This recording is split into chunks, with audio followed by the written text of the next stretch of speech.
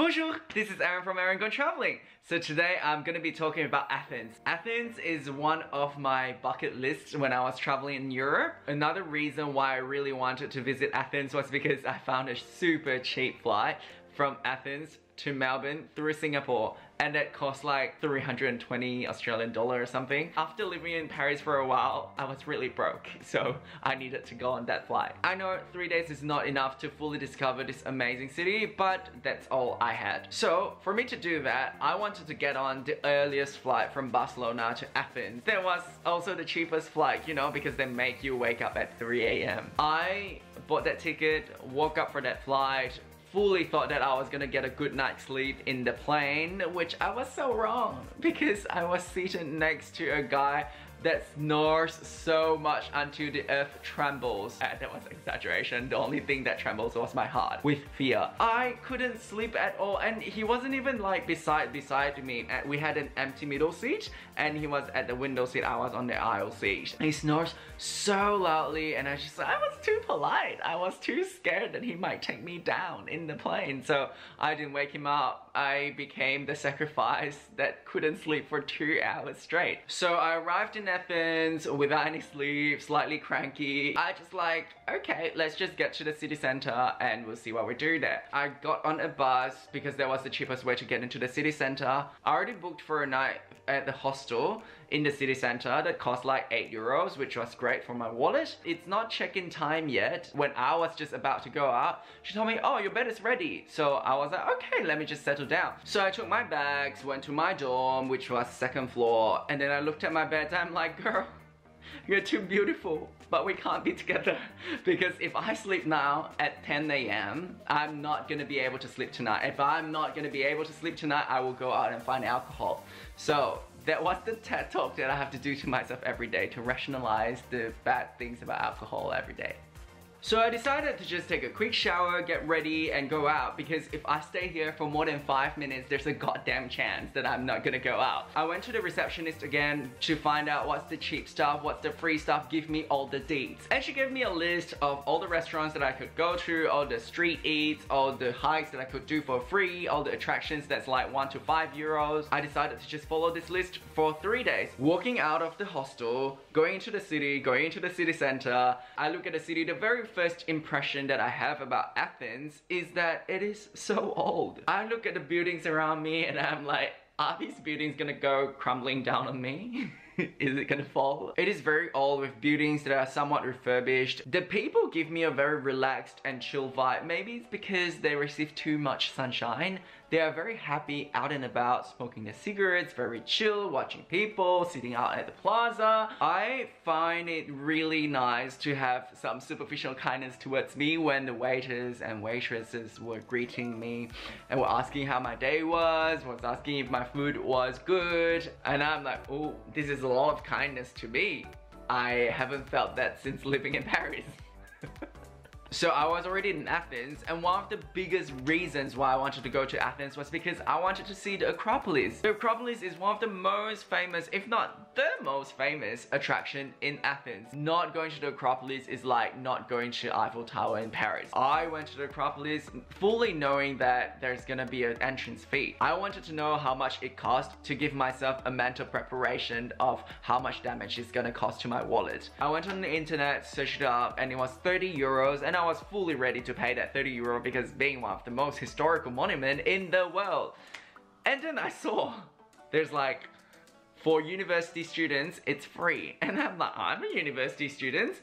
The university has to be in the EU. And I'm like, okay, there's a hurdle right there. So, you know, from my hostel to the top of the hill, which is the Acropolis, it's around 25 minutes walk. And I started walking, thinking in my head with all the scenarios, with what the receptionist at the Acropolis is gonna ask me. She's gonna ask for my student card, which I have. She's gonna ask where I'm from. She's gonna ask where my university is located. And I have all this dialogue and conversations play out in my head 100 times. Just because I want to get in for free. I practiced and practiced and practiced. 25 minutes seems like 2.5 minutes. I arrived. There wasn't a long queue because it was in March where there's not a lot of tourists in Athens anyways. It was my turn. I turned up and she like hey. And I'm like, hey, I'm a student. Can I get a student ticket? And she was like, oh, okay, here you go. And I was like, girl, give me some challenges. I worked 25 minutes to make sure that this ticket is hard earned. And she like, oh, no, here you go. Of course I didn't say that. I grabbed the ticket and ran. There's no way I'm saying that to lose my ticket. Because if she goes like, where's the student card? And I'll be like, hey, here it is. And if they go like, oh, where's this university? And I'll be like, oh, so I'm doing an exchange program in Paris. I live in Paris. And which is not false, I didn't lie. But she didn't, she just gave it to me. Maybe she just wanted to get rid of the line and go home and sleep. Anyways, very kind of her to just give me the ticket straight away and without questioning me. And don't get me wrong, I was ready to pay 30 euros for the Acropolis. It was a great sight to see. There's a lot of refurbishment that's going on with the money that people pay to enter. That's not my money. A lot of statues, a lot of rocks, and you get to see the city from above, all the discovery that I've made, all the preservation, all the amphitheatre and the pillars, and it was just so amazing. Like, people built this from thousands of years ago. Another good thing about going to the Acropolis in March is that there's no human beings over there. Great photo opportunity. I mean, you can still see 1 or 2 human beings running around. After going to the Acropolis, there's a hill that gives you a hawk eye view of the whole of Athens. I was amazed, my jaw just dropped. Athens is a sprawling city. It is so big, it's enormous. It stretches out as far as your eyes could see. So I'm like, oh, I feel like a Greek god. I now know why the Acropolis is built here, because the people, I mean, the kings want to see what the peasants are doing. You know, you feel powerful standing on top of a hill. And I saw a few people like flexing their muscles, taking off their clothes, and like doing push-ups to make sure they make a good photo for Instagram. And I'm just like, do not destroy it for me. So I went down the hill. I saw a few buskers. They were playing a kind of traditional instruments with people singing, and I thought it was incredible that a member of the audience can join the busker and make some money as well. And I saw many cats.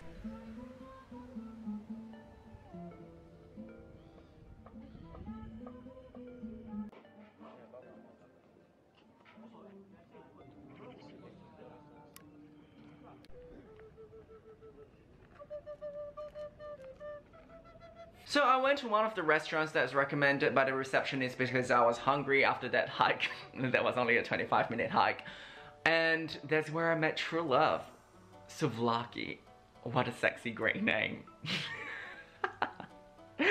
So obviously souvlaki is from Greece. There's a very high tendency that the souvlaki is gonna be great in Greece. I'm not saying that the souvlaki outside of Greece is not nice, because there's a huge Greek communities everywhere. If you have some equipment, if you've got some skills, if you sprinkle it with a little bit of love, and it'll be fine. You will make great souvlaki, but this place is another level. Their pita bread is so soft, the lamb is so soft, everything was so well done with some char on it. It's just fantabulous, and it costs 2.5 euros. This is not just some skills or some sprinkle of love that we're talking about. This is a whole barrel of love dumped into the souvlaki. And I went to Monastiraki market. Probably butchered that name, but yeah. So I went to a plaza and I saw that men are holding like their pinky and dancing together, and I was like, oh, well, this is such an open country. I like it. Only to find out that they're like having flags of some faces. So I don't know whether it's for a political party or whether it's for some sort of ideology. I don't know, thought that was cool to see. So that time it was like 4 or 5 o'clock, and I told myself, okay, let's get a good sunset view of the city and the Acropolis from a rooftop bar. The first cocktail bar or rooftop bar that Google suggested was A for Athens. I went up to the bar. Initially I just wanted some sneaky photos and videos without paying and leave, but like, after looking at the view, I'm like, I'm gonna stay here for a while. So I ordered an espresso martini. It was so professional. He made it with care and put a lot of effort in it, and gave me like these extra bits of liquid in the strainer to me as well, and then picked the most perfect start anise to put on my espresso martini, which it was not as perfect as I thought it would be because it lacked one. But anyways, it made for a great photo. And he like fully sprayed perfume on my espresso martini. I mean, it's definitely not perfume, but he sprayed something on there. It was definitely a sprinkle of love. With a great view of the city, with a great sunset, that €8 was worth it. And you know what's even more worth it? I met a friend from Cyprus and a friend from Malta.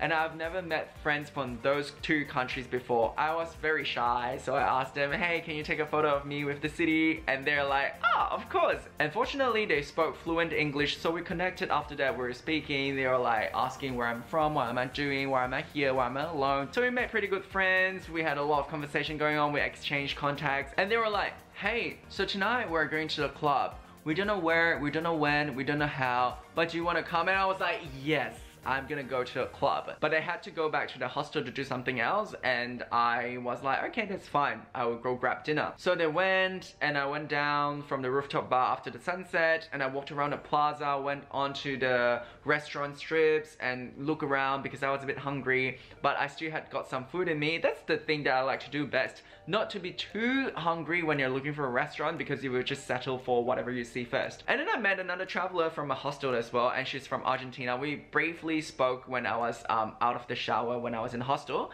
and then we were like, hey, do you want to have dinner together? And she's like, oh, okay, let's do it. I selected this Greek restaurant for an entree, for a main, and for a complimentary drink. It was just €15. So the Maltese and the Cypriot texted me and said, hey, we're going to this place, do you still want to come? Are you still keen? And I'm like, of course I'm still keen. And he's like, great, let's meet up at the hostel and we can go for some pre-drinking. So we went to the supermarket to get some beers. We drank at the plaza, and when we were done with the beers, when the supermarket was closed, it was like 10 p.m. There was still a lot of people there. Went to a bar, hang out until 12. And then we went to the club, which didn't have a huge line, which was great, but inside though, there were so many people. It was probably one of the biggest clubs that I've been to, with like red floors, red lights, where everyone looks a bit more sexy, you know. There's like hanging stuff for the DJ to play music, there's a few poles up there for people to dance on, and there's like a huge center dance floor. There's like sofas and couches for people to sit, and there's a huge bar at the middle and a huge bar at the side as well. And I was like, is this a dream? And then I look at the prices of the beer and I'm like, okay, this is definitely not a dream, because this is Parisian prices. It was so expensive, and I'm just like, hey, we need a strategy. So I talked to them and I'm like, do you guys want to share a drink or something? Maybe we can share a bottle or something. They're like, oh, we like you already. So we got a bottle of vodka for €60 instead of like one shot for €8. The thing that I really like about that club is if you get a €60 bottle of vodka, you get 3 bottles of mixer, you get lime, you get lemon, you get a lot of things for free as well. So we had like a small booth that's for us.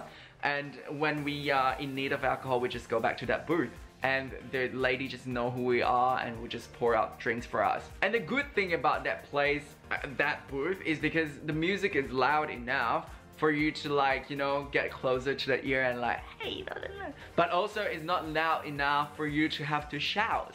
So, you know, less sexy. We partied so much until like 4 a.m. and then we're like, okay, let's go home. Started walking home, and I just figured out it was the stupidest thing in the world.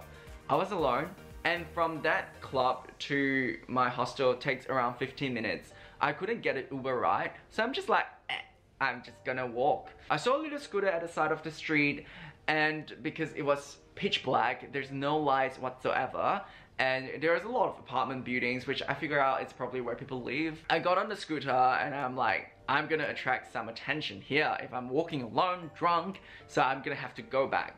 So I didn't know how to pay because I was very influenced by alcohol. And obviously if you don't pay, the scooter would just make a lot of annoying alarming sound to make you go off the scooter, because like I said, there's no one around me, it's pitch black, and because the goddamn scooter makes so much sound, I was attracting a lot of attention if there were anyone there. I gotta run.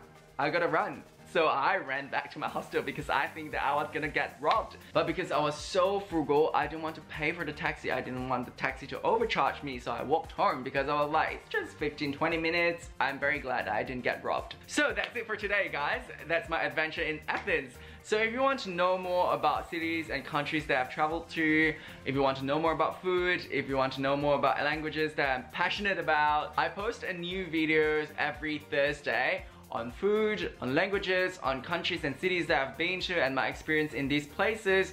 If you want to know more about them, please subscribe so you can get notified every Thursday. Thank you for watching. Ciao, ciao.